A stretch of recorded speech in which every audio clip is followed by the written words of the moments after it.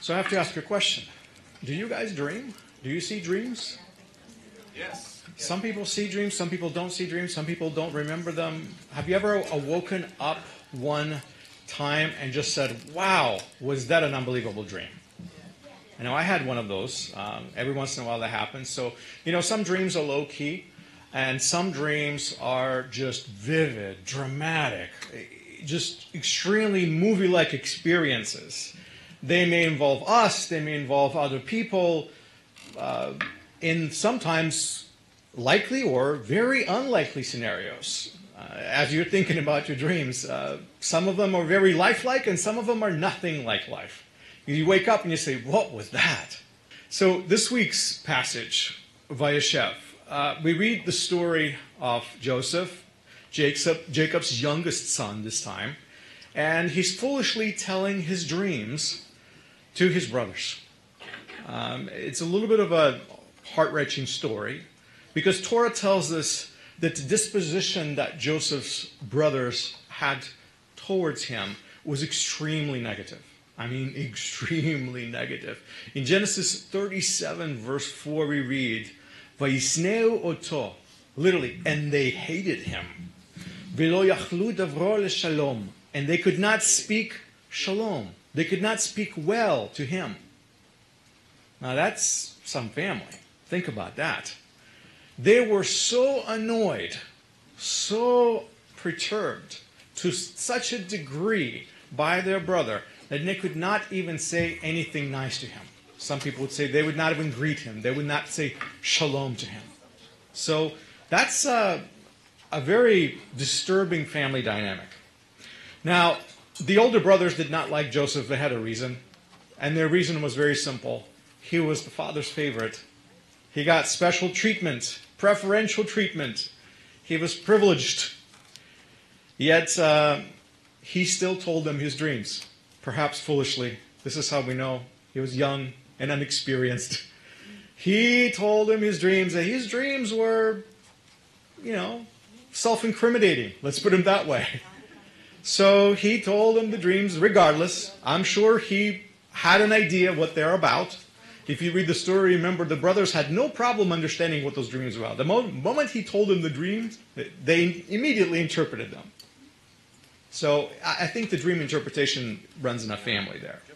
So they understood exactly what's going on. They said, we're going to bow down to you? No, this is not going to happen.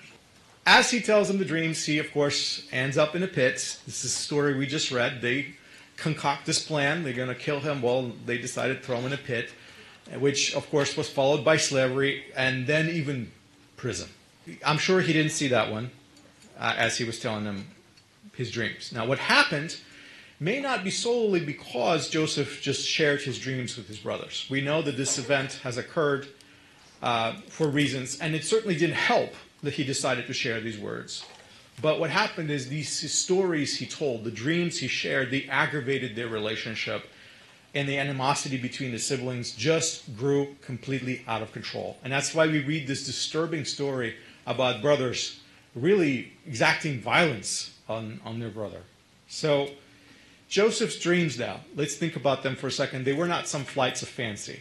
Just consider this for a moment. They were not really his imagination. A lot of times when I talk about dreams, this is just what we dream up, right? But for him, in fact, they were not his dreams at all. They did not originate from him, and they were not made up by him. They were visions. They were not imaginations. They were visions from Hashem himself. The messages of future. What is going to happen? Now, I'm sure he did not see that, and young Joseph just what he thought maybe was typical dreams. But they were actually spiritual visions. That's what they were. These were God's words in a dream form. That's what it was. Like prophecy, perhaps. So every time the topic of dreams comes up, I have to make a little disclaimer. Because I have people come to me all the time asking me about the meanings of their dreams and things like that. So I have to make a disclaimer that most of the wild and whimsical dreams that we have are not likely visions of the future or prophecies or anything like that. Most of them are probably not word from God. It's just most of the time, they're just dreams. They're playground of our imagination, our feelings, the work of our subconscious minds, whatever you want to call them. I can't explain dreams. I'm not a specialist on them. But most of the time, that's what they are. Now, Hashem can speak to us through a dream. I don't ever exclude that. I think sometimes he does. But that is not something that ordinarily happens. If that happens, it's something really outstanding and something really extraordinary. So most of the time when we see dreams, it's just dreams. I think Hashem has more objective ways to reach to us today. In fact, he has been revealing himself. He has been revealing his will to us through his servants for thousands and thousands of years. He has been speaking to us. So, and we have these records, we have these teachings, we have these words, we read them, we recite them. And I think most often Hashem speaks through those words to us today, if we listen. So it's not like he can't use dreams, but a lot of times we have more concrete and more objective means at our disposal. So how does this ancient story that we just read in the Torah applies to us today, to our modern lives? And the message, as I considered it, spoke the loudest to me this year, as I read this story, is very simple. That we should avoid being like Joseph's brothers. Sometimes I think that's what we need to hear. Sometimes we're quick to dismiss. Just like they were quick to dismiss what Joseph saw, we should be patient. We should not just come off the rails. We should not get upset if somebody says something we don't like. We need that. And if in the situation of Joseph, we should also be patient, because even if people ignore us or terrible things befall us, it doesn't mean that what God has shown us is not true. So maybe some of you listening to me right now, thinking about this story, feel a little bit like Joseph. Maybe we have some dreamers here. Maybe something Hashem has shown to you that other people are not able to see. You may have even shared your dream, your revelation, your bright business idea, the scarf you knitted, the poem you wrote, the song you composed, the dish you invented, fill in your blank. You may have just shared that with other people. Usually it's people close to you, relatives, friends, and just maybe you received a very similar reaction. Your message was not appreciated. Whatever it is that you shared, people didn't think much of it. So what you saw as an amazing thing, it was not well received. And maybe that's why some of us feel like Joseph sometimes. Maybe whatever we offer to other people that we think is wonderful is just shut down and played down or dismissed completely. That happens. Now, some of you may empathize with Joseph because of this, because maybe you were in his shoes, maybe just recently. To you, I say, don't give up your dreams, whatever shape they take. In him, it was an actual dream. With you, maybe it's something else, but don't give it up. The message to you is be encouraged by Joseph's story in the Torah and persevere. He stuck to it. He never forgot those dreams, and those dreams actually did come true.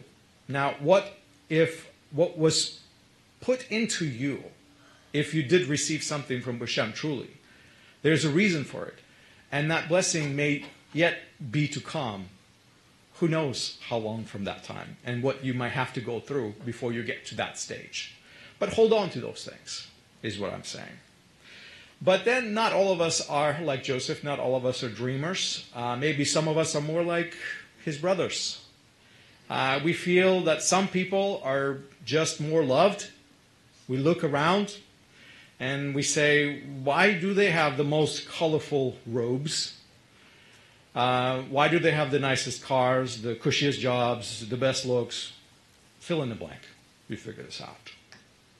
The lesson for those of us who feel like Joseph's brothers looking at someone else is stop comparing yourself to others. Hashem loves you. Maybe differently that he loves other people, but that's okay. Do not be quick also to dismiss the ideas and the gifts and dreams and notions that these other people whom you think may be more favored might share with you. Don't be quick. Be careful not to throw a wet blanket on the spark that Hashem has lit. Realize that sometimes that's what's happening, but we can't see it. Just as Joseph's family, they could not imagine, possibly in their wildest dreams, as they thought, they could not imagine a scenario that they would bow to their youngest brother. At that moment, they could not see that. But you know, we often cannot see these kinds of things coming. But it did happen many, many years in the future. So don't be quick to dismiss these things. If you have little esteem for someone, maybe someone you look at and you say, well, what do they have to say?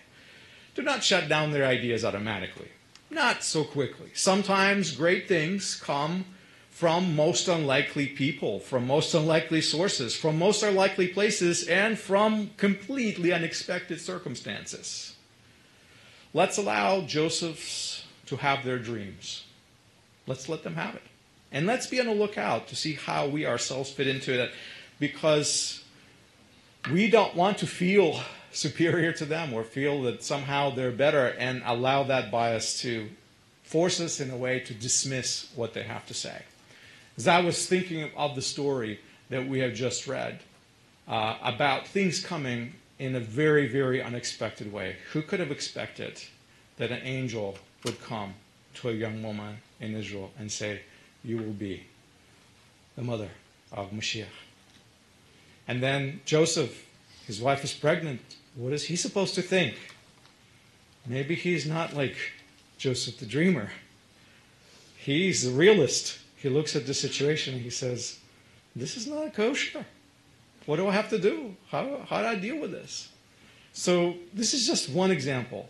How sometimes things work out in the most unpredictable ways. And sometimes there are many circumstances that we cannot explain or can't even possibly foresee. Yet something amazing, a wonderful blessing can come to all of us because of these unlikely and very unusual circumstances. So let's be kinder to Josephs among us